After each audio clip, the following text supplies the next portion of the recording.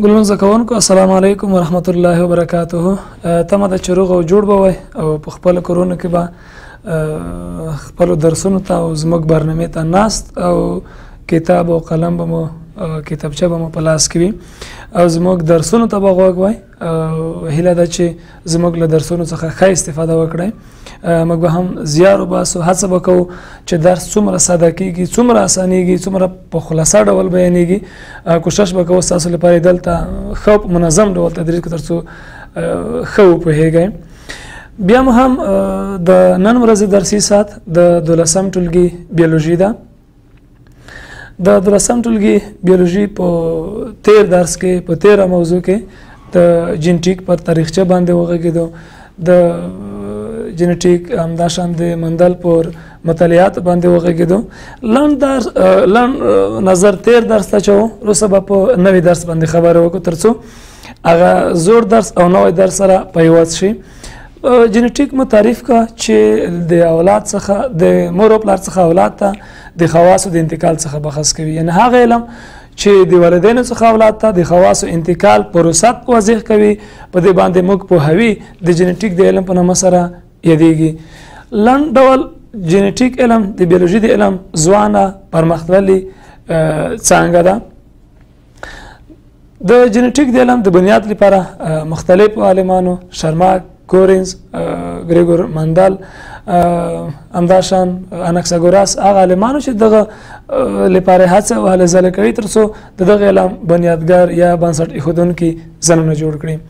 خو د دغه علم د پلار لقب ګریګور مندل چې د اتریش هېواد و هغه خپل کړ.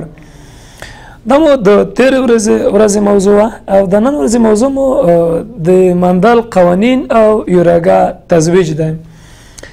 په تیر خبرونه کې یا په تیر درس کې مو هم یادونه کړې وه چې مندل هغه معلومات، هغه کړنې، هغه تجربې چې د راغونډ کړي په څو کلونو کې خپله خواري او محنت سره راټول کړي وو، هغه په څلورو نقاطو، په څلورو فرضیو، په څلورو قوانینو کې خلاصه کړل چې دغه څلورو قوانینو ته د مندل یا د مندل قوانین یا فرضیې وایي. که چېرته موږ تاسو وګورو د جینټیک ستنې، د جینټیک اساس او بنیاد په دغه څلورو قوانینو باندې ولاړ دی او د دغه څلورو قوانینو په وضاحت سره، دغه څلورو قوانینو په تشریح سره به تاسو وکولی شئ چې د جینټیک د علم په باره کې مکمل معلومات حاصل کړئ. دغه قوانین څلورو نقاطو یا په څلورو برخو کې واضح شوي دي چې لومړی قانون، دوهم قانون، دریم قانون او څلورم قانون په نامه سره یادولی شو.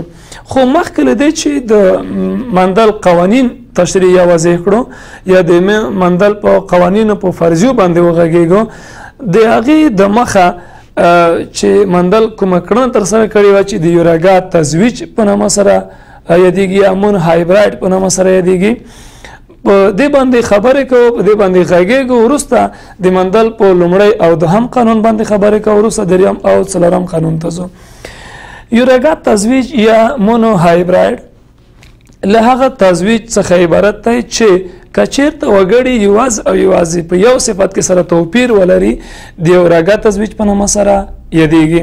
یعنې په دې معنا یوراګا تزویج کراس، تیرول، یوځای کول، ضربول. که چېرته موږ دوه داسې اشخاص، دوه داسې وګړي ولرو چې هغه یوازې او یوازې په یو صفت کې یو له بل سره توپیر ولري، دغه تزویج یا دغه کراسینګ چې موږ یې سرته رسوو یا دغه چې موږ په خپلو کې سره تزویج کوو، دغه ته به یوراګا تزویج یا مونو هایبراید وایي. مندل د خپل کړنې لپاره لومړی په یوراګا تزویج څخه کار واخیست او د یوراګا تزویج له ازموینې څخه وروسته د لومړی قانون او دوهم قانون ته لار خلاصه کړه او دغه قوانین یې جوړ کړل. یوراګا تزویج که چېرته وګړي په خپل مابین کې، په خپل منځ کې یوازې او یوازې په یو صفت کې سره توپیر ولري، د یوراګا تزویج په نامه سره یادېږي. د ماشنګ بوټي ته ځو او هماغه تزویج چې مندل کړی دی په هماغه کې مثال ورکوو. مندل د خپل تجربه لپاره، د خپل تزویج لپاره د ماشنګ له بوټي څخه کار واخیست. د لومړي ځل لپاره د نباتاتو یا هغه تزویج د به اجرا کوه یوازې یو صفت به ډیر متوجه و. په دغه تزویج کې هم د ماشنګ د بوټي دانې په نظر کې نیول شوی دي چې د ماشنګ بوټی ژیړې او شنې دانې تولیدوي. د مثال په ډول که چېرته موږ او تاسو دغه د ماشنګ بوټی فرض کړو او دغه هم د ماشنګ بوټی فرض کړو،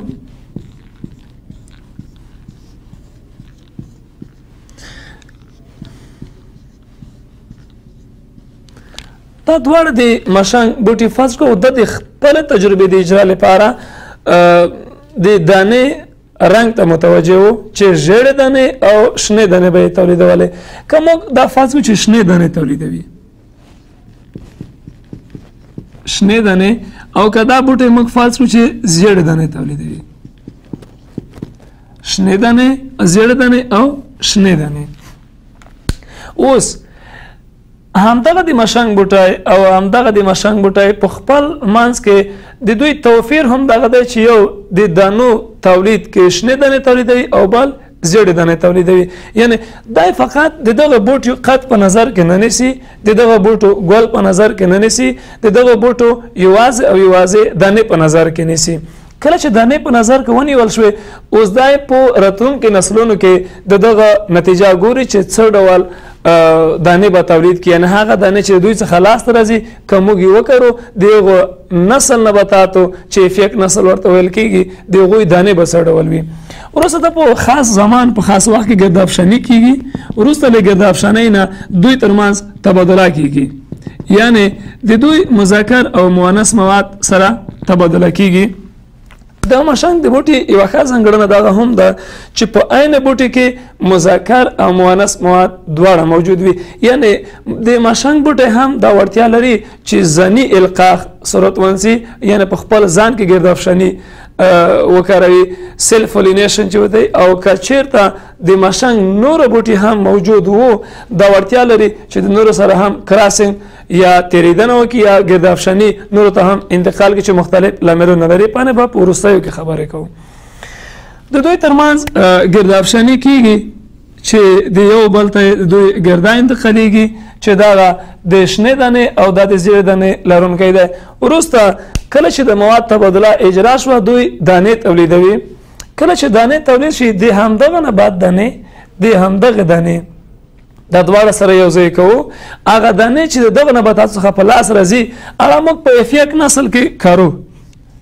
افیک کله چې موږ فرست جنریشن پلانټس نه یادونه کوو، نو د دغه نباتاتو دانې اخلو، کارو یې. هغه نسل، هغه حاصل چې د دغه نباتاتو څخه په لاس راځي نتیجه یې ګورو. په افیک نسل کې به ټول هغه د ماشنګ بوټي په لاس راشي چې دوی به ټول ژیړې دانې لري. دا د افیک نسل د نباتاتو حاصل شو، یعنی دا هغه دانې شوې چې د دغه دوو د ماشنګ بوټو څخه په لاس راغلې او دا موږ وکرلې. په افیک نسل کې د ماشنګ بوټي په لاس راغلل، خو د ماشنګ د بوټو د دانې شکل که موږ وګورو ټولې به ژیړې دانې وي. یعنی دا په دې معنی چې دوی یو صفت پټ، یو صفت ښکاره شو. کوم صفت چې پټ پاتې کېږي هغه په راتلونکو نسلونو کې ښکاره کېږي، او کوم چې ښکاره دی همغه ته د غالب صفت نوم ورکوو. اوس کله چې په افیک نسل کې د دغه نباتاتو حاصل یا دانې موږ وکرلې، په افیک نسل کې فرست جنریشن پلانټس کې موږ ګورو چې د دغه نباتاتو ژیړې دانې دي. ژیړې دانې هم دا ژیړې دانې لري او هم دا ژیړې دانې لري، چې دغه ته د افیک نسل نباتات هم ویلی شو. اوس کله چې په افیک نسل کې ژیړې دانې تولید شوې، خو یو مقابل کې یو صفت موجود چې هغه شنې دانې دي، همغه صفت پټ پاتې کېږي. وروسته همدغه نباتاتو دانې اخلو، په دوهم نسل کې دوی تزویج کوو یا دوهم نسل کې دوی کرو چې نتیجه یې څه ډول ده. یعنی سیکنډ په دویم نسل کې موږ کومه نتیجه په لاس لرو؟ F2 نسل کې د همدغو نباتاتو دانې اخلو، هغه کرو او نتیجه یې ګورو.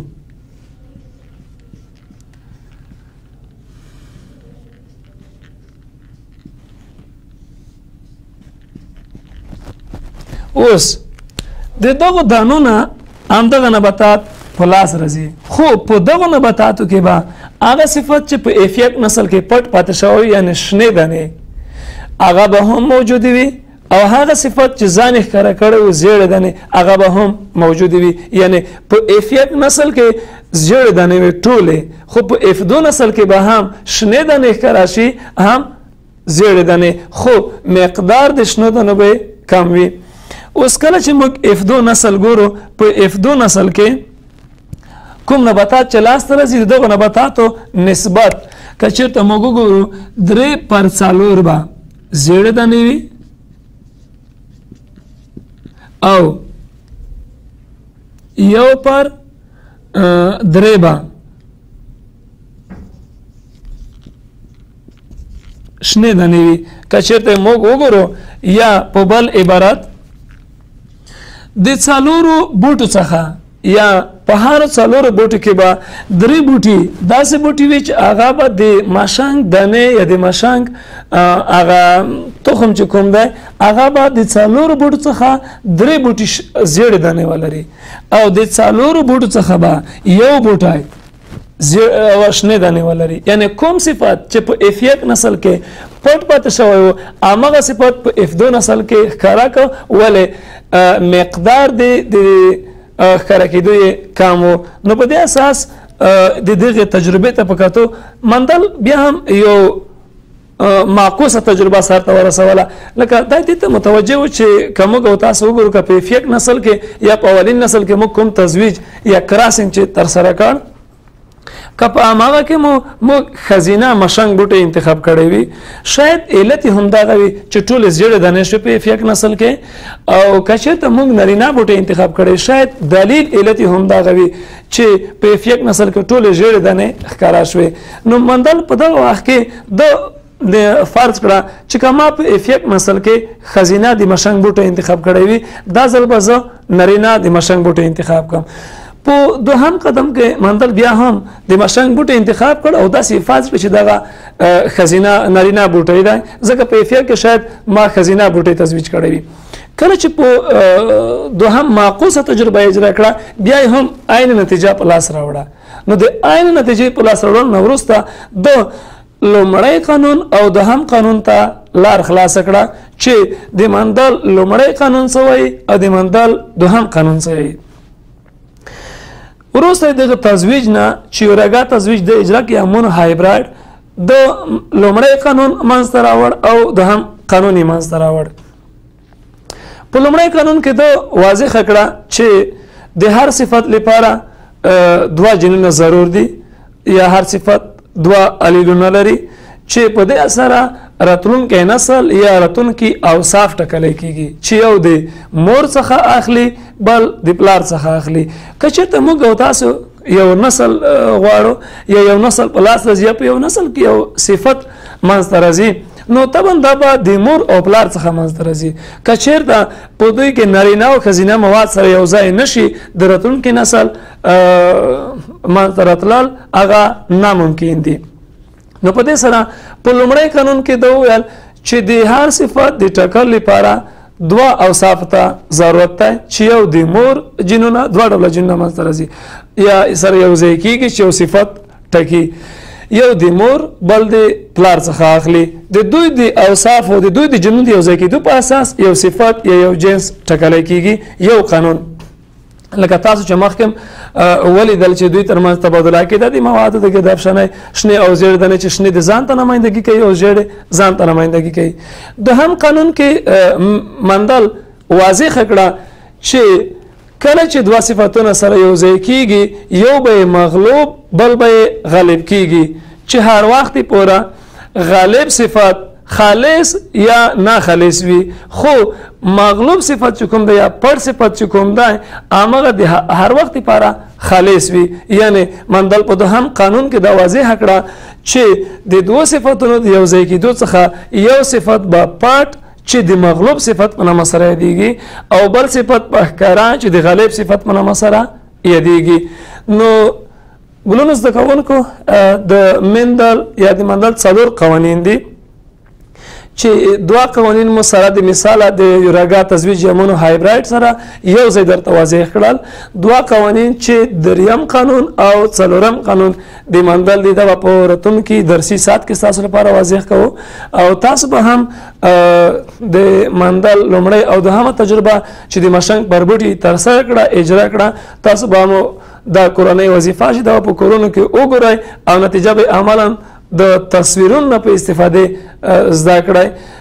د دریم قانون او څلورم قانون پاتې درس به په راتلونکي درسي ساعت کې ستاسو لپاره لولو او تاسو به هم مخکې له مخکې دریم قانون او څلورم قانون مطالعه کړئ. وروسته له مطالعې به که راتلونکي درسي ساعت کې وخت و موږ به تاسو ته په مغه باندې کار کوو. تاسو به مخکې له مخکې مطالعه کړې وي. کورنۍ وظیفه مو همدغه شوه یوراګا تزویج د شکلونو نه په استفاده همداشان د مندل لومړی او دوهم قانون د شکلونو نه په استفاده تاسو مطالعه کړئ او د شکلونو نه ګټه واخلئ او هغه څه چې ما تاسو لپاره دلته ولوستل تاسو په خپلو کتابونو کې وګورئ چې هلته تصویر موجود دی. په هماغه تصویر کې څه ډول کراسینګ یا تزویج شوی دی تاسو به ډېره ښه او مناسبه موثره لاسته راوړنه ولرئ.